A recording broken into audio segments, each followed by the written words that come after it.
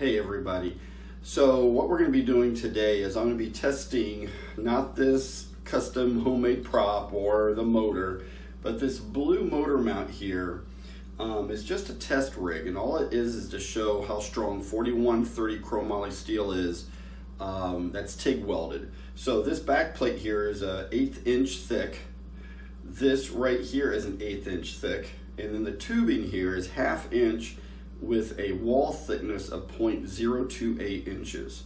So on my Facebook I had posted a motor mount, and hopefully you see it over here, and I had a couple of people send me private messages that basically it wouldn't work, and one person actually posted that they think that the metal would start to crack.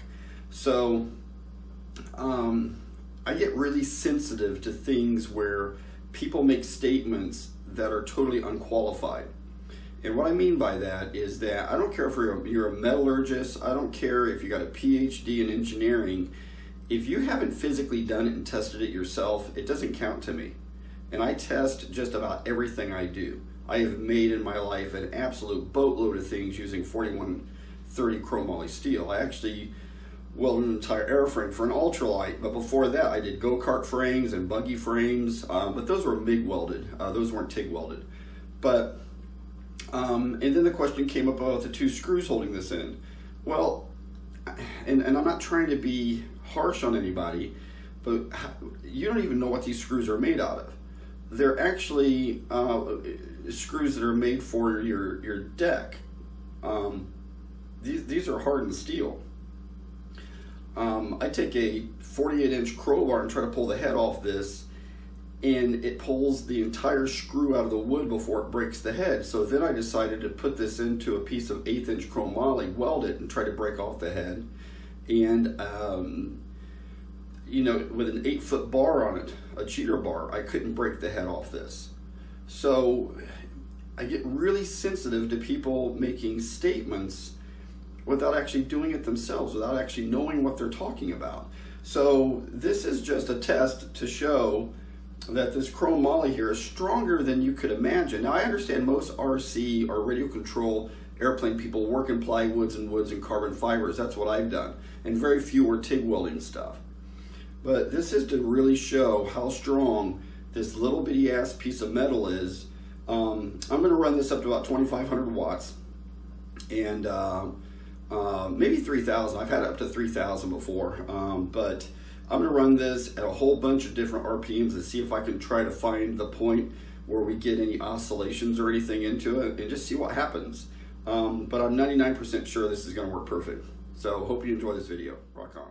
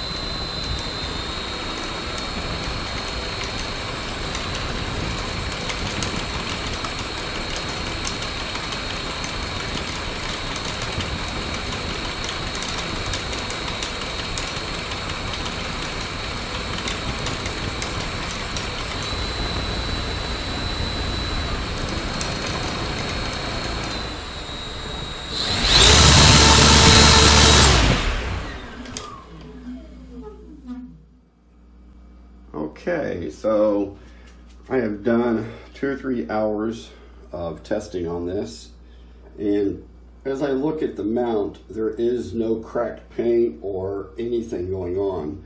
So I think the mount's held up good. The only way I could get the prop to go totally out of balance was putting a 632 bolt and then drilling it through the carbon fiber prop and putting it right there, because I had filled up the end of the blade with epoxy and it just didn't throw it out of balance enough. So I put a 632 bolt in there, and it worked pretty good. So I tell you, everybody, I think this is stronger than hell. So all you naysayers out there that thinks this is going to come apart, and I mean, keep in mind there's 6 of these holding a motor that's only twice as powerful as this onto my airplane. This is just one. So rock on.